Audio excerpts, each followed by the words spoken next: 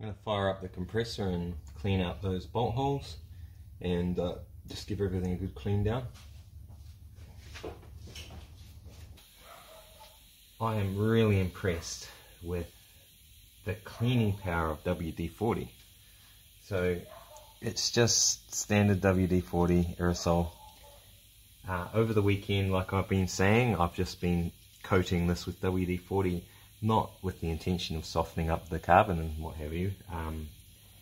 It was actually just to protect it and drive out moisture. But like the tops of the pistons looked really, really rubbish to start with, and now they're just looking awesome. So yeah, that obviously has something in it that breaks down the carbon.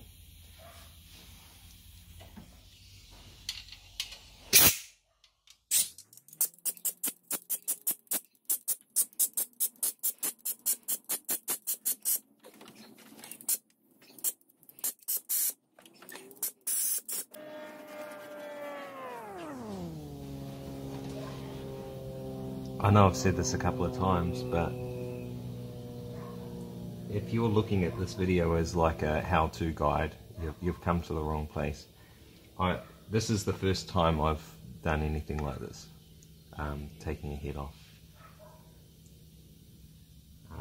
And I actually don't know the proper process, so don't follow this as a how-to guide. I'm just sharing my experience that I'm having, and I'm showing you what's happening along the way so that you can get a feel for it. Yeah, there may be some helpful hints along the way, but it's not. So if you're like a professional mechanic sitting there at home and you're thinking, oh, I wouldn't do it that way, that's fine. I'm not claiming that it's the right way.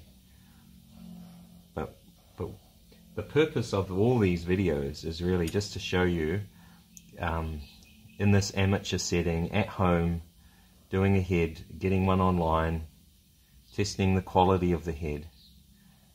That's all it's about at the end of the day. So obviously there's going to be things that aren't right, and I get that. I'm not trying to say that it's that I'm a mechanic or anything, any stretch of the imagination. Anyway, what I was going to do is I've cut these old head bolts here. I've cut the top off them, and I'm just going to fit those into a few of the head bolt locations just to help guide everything down as I'm lowering it, and just keep everything nice and true.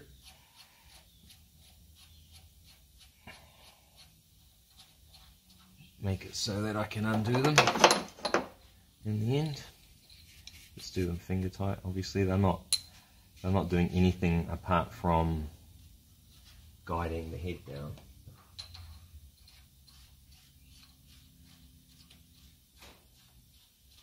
Now I just had worried that, you know, you'd lower the head, but what if the gasket had shifted, and then you go to drop your head bolts in and they don't go through, and then you're trying to position the head gasket. I just feel like this was a smart idea to just help everything locate itself nicely. Whether it's right or wrong, who knows? We'll put this one here.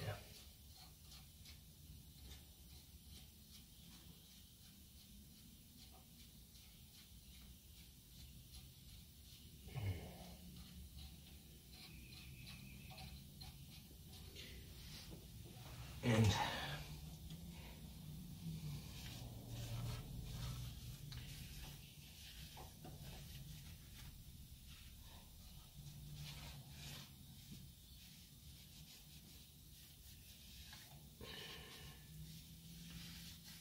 everything's looking nice and clean.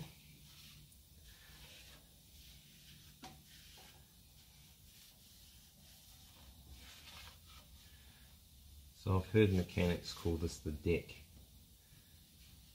This part of the engine, the deck.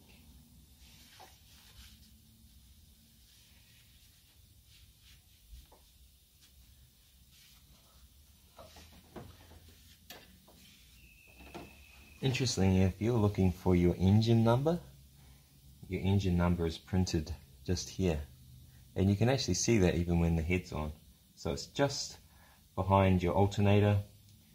And if you've got a vacuum pump, it's sort of like right in the center of your alternator and your vacuum pump,